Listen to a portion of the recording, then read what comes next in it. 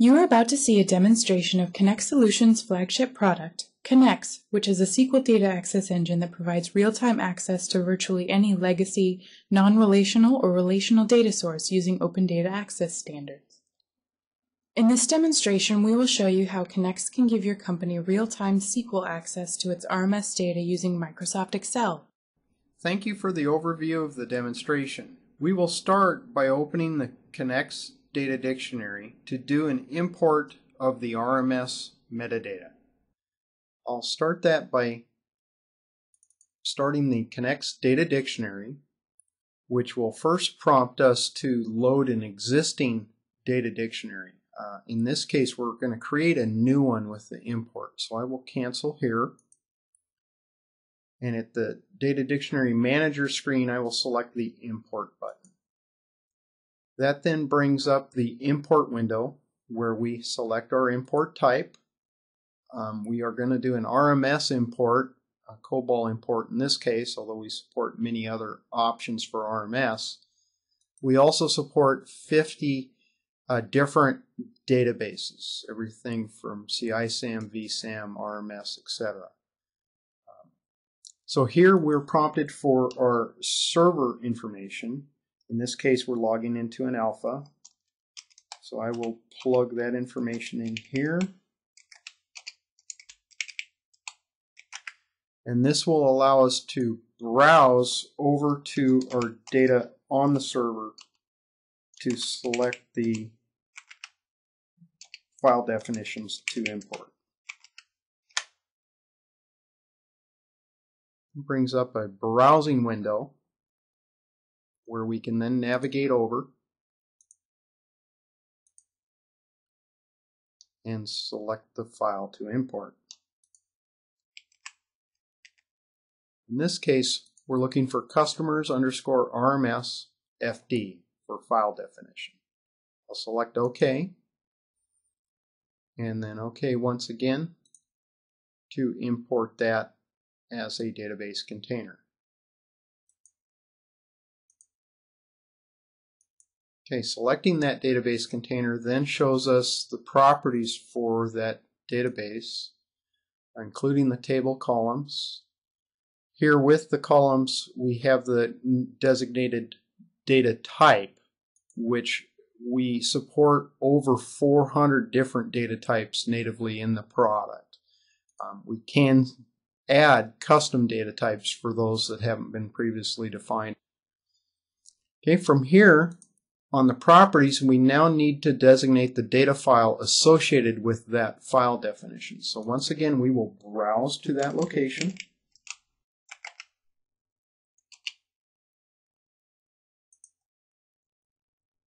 This will bring up the same interface as before to navigate over and select the file.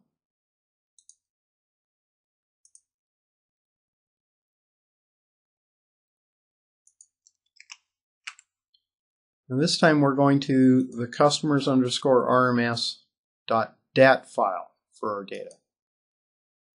Okay, now we see that designated here. We still have our table columns information, and now we have our table indexes here, and we can confirm that we're pointed to the right data by refreshing this index. The table security we'll actually get into in the next step, where we can lock down various levels of access to either the CONNX Data Dictionary or the individual columns by user or groups within that. Now at this point we need to save this data dictionary. So I'm going to go ahead and select Save. I'm going to name this RMS Demo. And we will save that as our new imported dictionary. The CONNX Integrated Security can provide a single logon for all data sources via one user integrated logon encrypted in the CONNX Data Dictionary. This security respects all existing database security, including predefined database logons. The CONNX username and password can be independently mapped for each individual user to multiple databases. This is done here with the database account management. Here we'll show adding a user.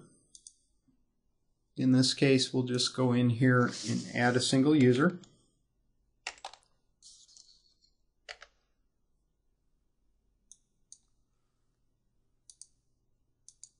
And then we'll add that user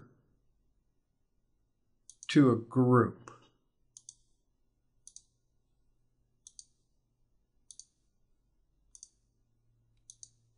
Simple point and click interface to do all your security. I'm going to take over now and show the table level security portion of CONNX. As you can see on the screen here, we have the CONNX table highlighted and the table security tab selected. Now today we're going to add two restrictions. We are going to add a user level restriction on the Dan account as well as a group level restriction on the demo group. So we want to select add restriction, and we are going to select Dan, and we're going to restrict Dan from seeing the customer phone column. Now for a second restriction, we want to select the demo group, and we're going to restrict the demo group from seeing the customer state column. Now Dan not only has a user level restriction here, Dan is also a member of the demo group. So when we use Dan's credentials to log in, he will be restricted from seeing the customer phone column as well as the customer state column.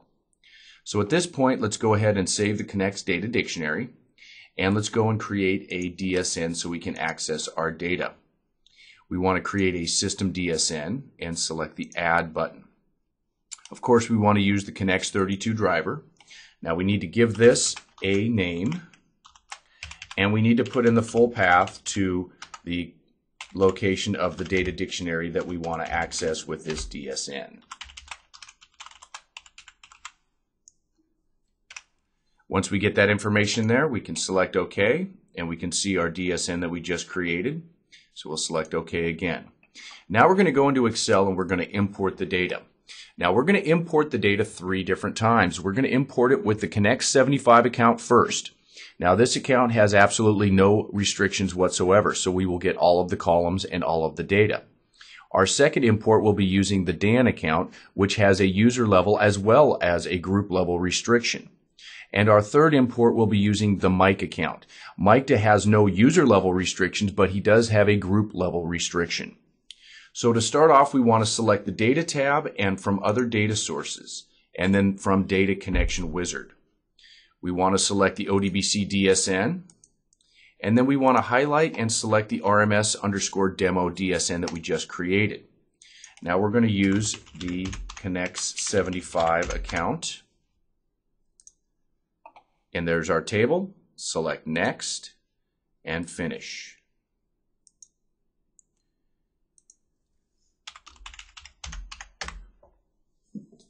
And as you can see, the CONNX 75 had no restrictions, so we do have the customer phone and the customer state along with all of the other columns.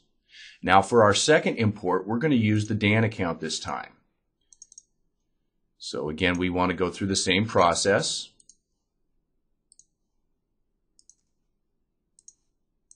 And on the integrated login screen, we are going to use Dan as the account this time.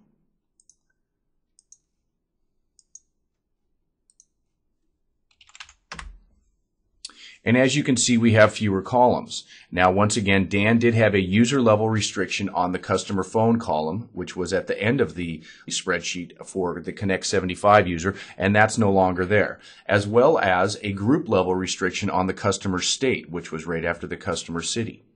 Now, for our third import, we are going to bring in the data using Mike's account. Now, Mike does not have a user level restriction. Mike only has a group level restriction.